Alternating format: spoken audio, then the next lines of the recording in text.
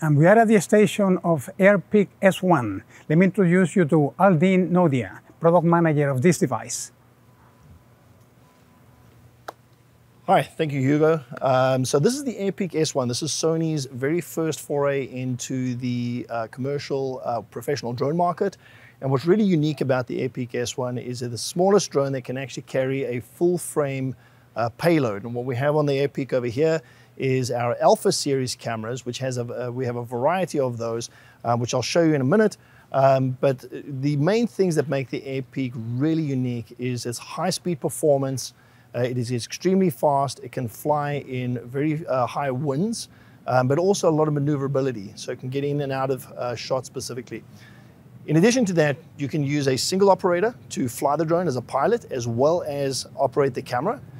You could use a dual operation, which means you can have a pilot and a camera operator, so for those little bit more focus shots or more specific angles that you want to capture.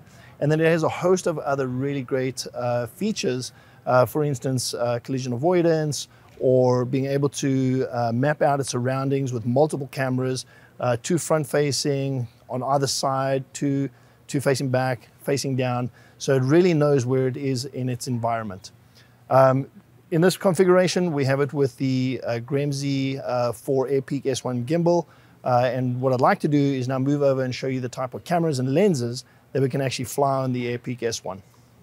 So we're over at the Alpha counter now, and I have a couple of cameras here I want to talk about and tell you why they actually are suited for the Airpeak S1 and in the different configurations.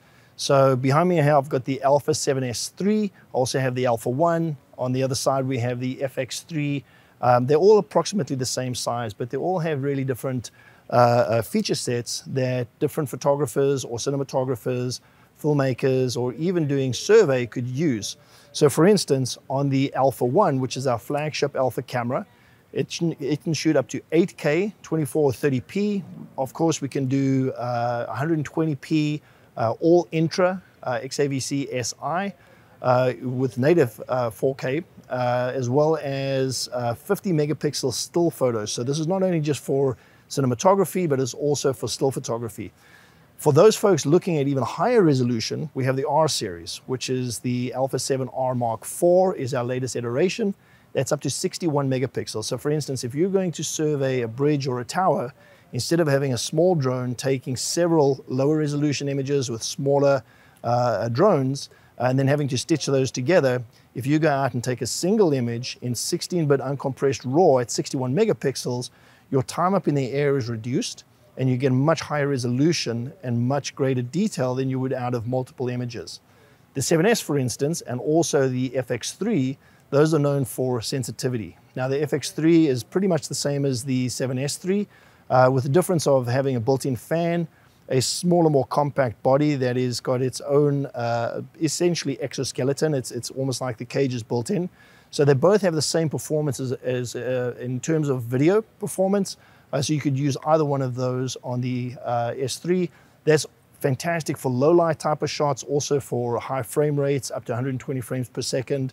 Obviously you have all the frame rates in between, as well as different codecs. So from XAVC-S, XAVC-HS, which is the H.265 codec, as well as the all intra XAVC-SI. So multiple different options in terms of cameras, as well as lenses. We have over 66 lenses in our lineup as of now. Most notably, we have these set of G series lenses, and these are phenomenal quality lenses. We have a 24, a 40, and a 50 f2.5. They're all exactly the same size. The smaller and lighter your payload, the longer you can fly, the more maneuverability you have. So these are perfectly paired for the Airpeak S1 with our Alpha cameras. So while we're here at the Alpha counter, I want to talk about a couple of different configurations that we have. We're only showing 3 of our cameras. Obviously, we have multiple in the lineup, but we're showing the Alpha 1, which has 8K recording and high resolution. So high resolution stills and high resolution video. 50 megapixel still, 8K recording. In addition to that, the Alpha 7S, that's got high sensitivity, and high frame rates, up to 120 frames per second for slow motion recording, but also very high sensitivity, up to 490,000 ISO, as well as the new Alpha 7 Mark IV, which is our entry level into the full frame series. Unique thing with the Alpha 7 Mark IV is we're showing it in this configuration with the new Xperia Pro I. Now the Xperia Pro I is our smartphone with the 1-inch size sensor, but also we can connect it up to the Alpha 7 Mark IV via USB-C. And because the Xperia lineup, the 1 series and the Pro series, has a 6.5-inch 4K HDR OLED display with 120 Hz refresh rate, which is incredible because you don't get that in small external monitors. So in this configuration, we can utilize it with a USB-C into the Xperia Pro I from a USB UVC UAC compatible device. When we look at the Alpha 1 and the Alpha 7S Mark III, we're showing it here with the Xperia Pro. Now, the Xperia Pro is slightly different. It has the same